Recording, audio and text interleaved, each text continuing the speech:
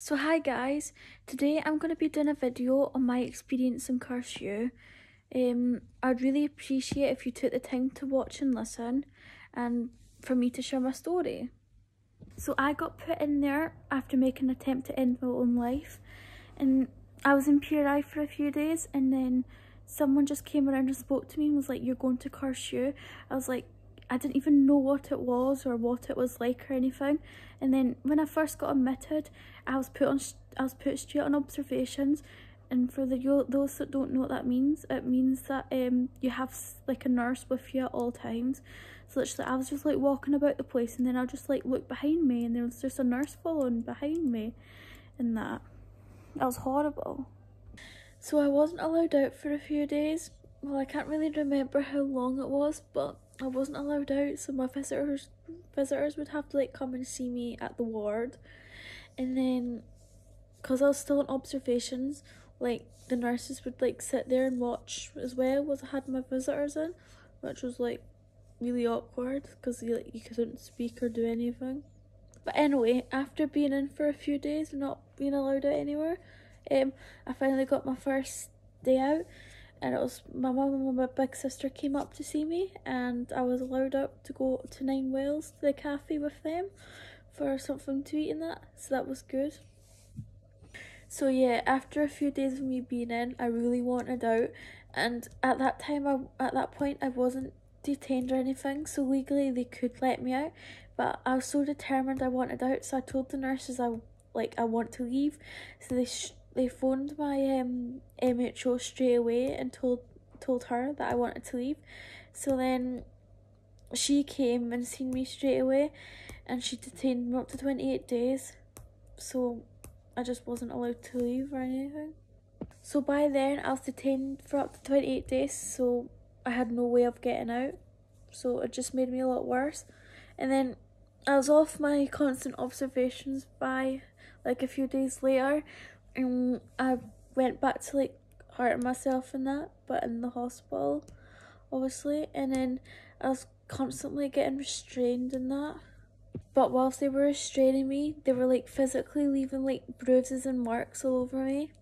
Everything was just becoming so bad, and I was getting restrained a few times a day, and I was getting IM'd whilst I was getting restrained. And if you don't know what IM is, it means you were given an injection. So I'd just get pinned down to the floor, and then they'd give me an injection, like not without my consent or anything. I also remember one day, someone that used to support me was leaving me. Like, she was up visiting and she was leaving because she was going away, and I wouldn't get to see her again. So I didn't want her to go, so I was stopping her from going. But then the nurses all came and like started holding me back and that, and let her go. So then that made me really upset. So then I'd kicked a hole in the wall, and then they all came like running, and they clicked the big alarms, so like everyone from different wards come running along, and they all came running in, and then they restrained me and they gave me another injection. I just got on so out of hand, and I was in constant restraints every day. And there was one day they gave me an injection, but it was like a really bad one. Like the side effects, like I was sleeping all the time. I could hardly walk and I could hardly talk. I remember one day my mum and my big sister came up to see me, and you know how horrible hospital food is, so like to get anything other than that, just amazing. So they brought me McDonald's, and like I physically couldn't eat it. I just wasn't eating at all. And then another day my mum and my wee sister came up, and I went for a shower, and I fainted twice. And another day, I was when the Christmas light switch on was on.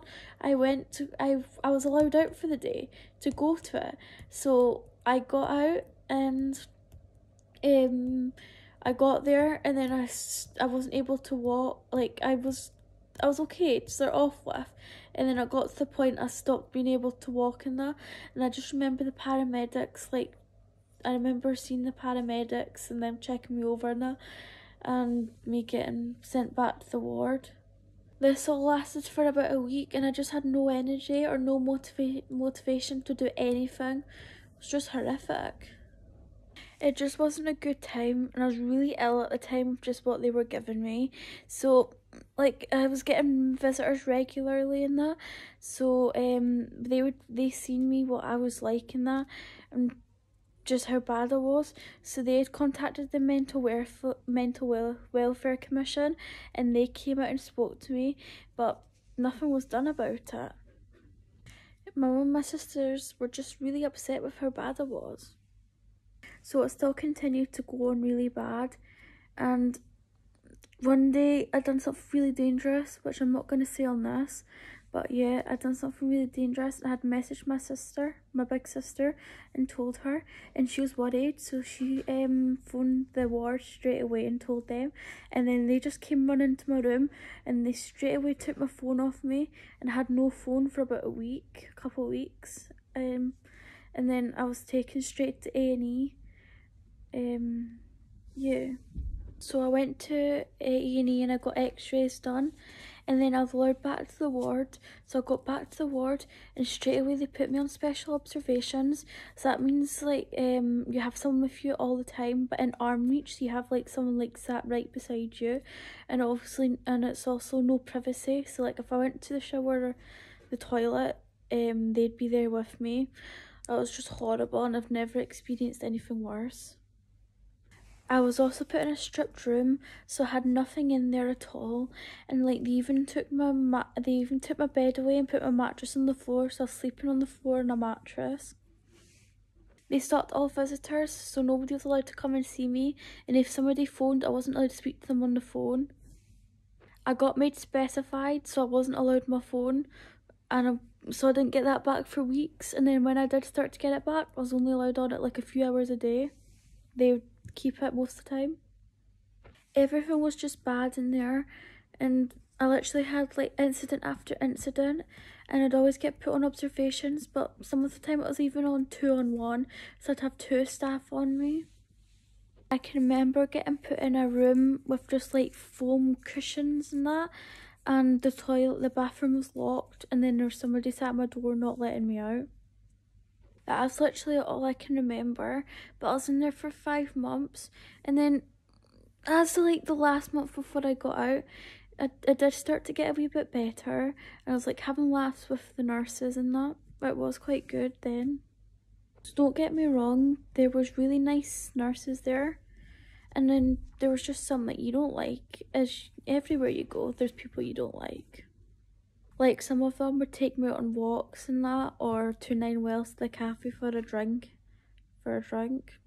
So I was 16 when I got put in there, and I was in there for a total of 5 months, but I shouldn't have went through quite as much as I did.